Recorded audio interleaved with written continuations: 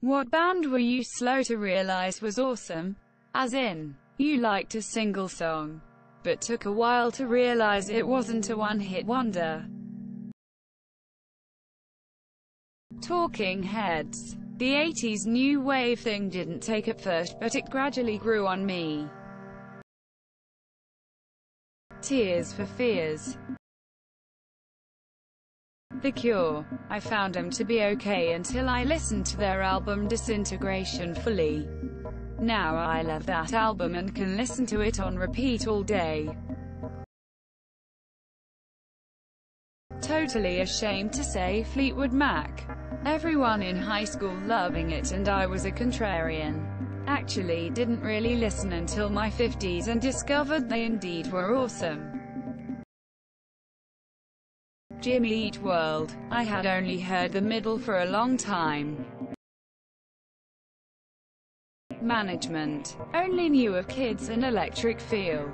Turns out they have hundreds of more amazing tracks. Cage the Elephant. What really blew my mind was that I loved like 3 of their songs but thought each one was from a different band. Massive Attack and Portishead. New songs from 120 Minutes and other shows. Amazing stuff. The Eels. The Neighborhood and the Arctic Monkeys. Iron Maiden. So many amazing deep tracks. Aha. Take On Me isn't their only good song and the vocal prowess of them is really underrated. Muse. I always liked them, but it wasn't until I properly started studying music and composition that I realized how genius their music actually is. The Killers. Great band on so many levels. Weezer. Mostly because they take their time releasing songs. So it took me a while but I love all their work. Beck. System of a Down. I really liked 2 of their songs, Chop Suey and Toxicity, but didn't realize it was the same band. Eventually I figured it out and now they are my favorite. The Band. I loved their biggest hit The Wait for decades, only to fall in love with their discography a few years ago. Rammstein. Only knew Du hast ein Feuer frei for the longest time, but then I recently discovered Radio, which put me on a year-long Rammstein binge. They're now one of my favorite bands. Steely Dan. Heard their stuff on the radio as a kid but did not embrace the brilliance of their songs till much later. Deacon Blues is one of my favorites.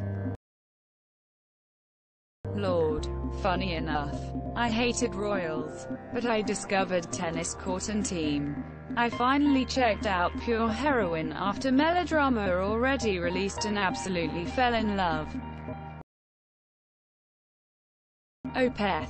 I'm not normally a fan of death metal, but oh my god if they don't make the most beautiful intricate melodies in their music.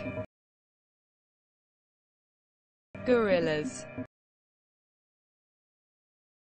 Cake. I think we all heard The Distance, but honestly the album was killer through and through, especially for playing. I feel like the singing style pushes a lot of people away from them.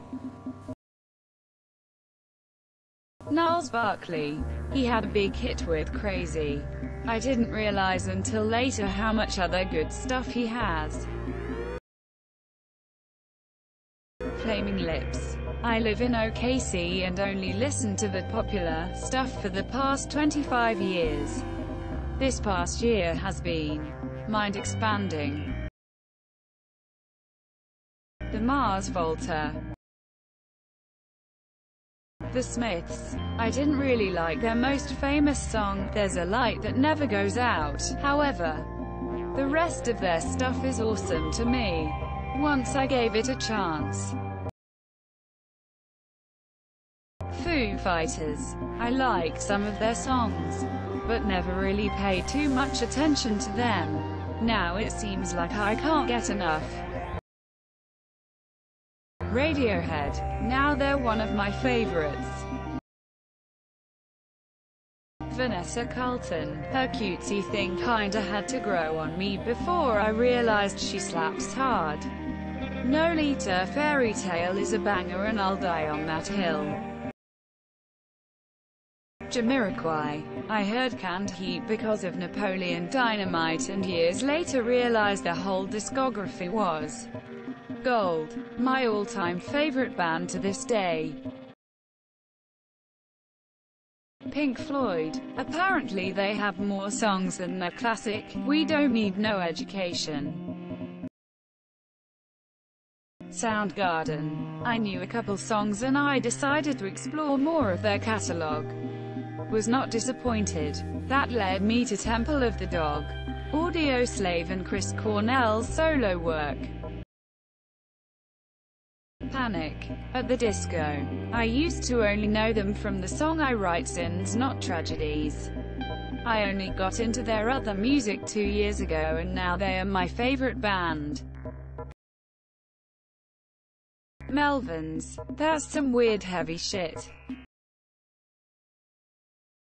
Little Big. You might have heard Skibidi, but they have a ton of catchy songs, and their music videos on YouTube are a fucking mind trip. Dream Theater. Amazing band. Oasis. For me, I slowly started getting into them at a young age. The 1975. Portugal. The Man, Feel It Still was off of their 8th album. Their first 7 of Fire Fire Fire. Tool. Toto. I had heard Africa since before I remember, but I hadn't heard any other songs for way longer than I should've. Pixies. Always knew of Where Is My Mind, but their whole catalog is amazing. Soft Cell. So much more to Mark Almond than the Tainted Love cover. It's not even the best song on Non-Stop Erotic Cabaret. Linkin Park. Like anyone born in the early 2000s, I grew up listening to Numb.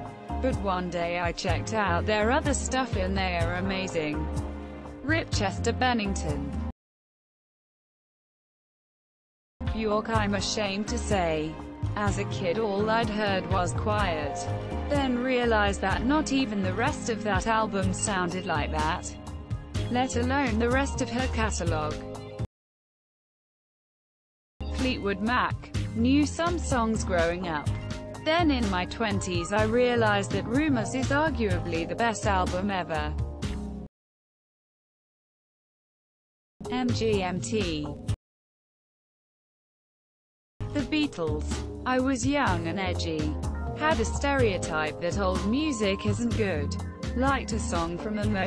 Then I dug and boy I found gems. Screw me for thinking bad about old music. A lot, actually. Most recently is probably Tame Impala and Todd Rundgren. Rage Against the Machine. What the fuck took me so long? Michael Bolton. I celebrate the guy's entire catalog. Don't forget to share, like and subscribe for more content.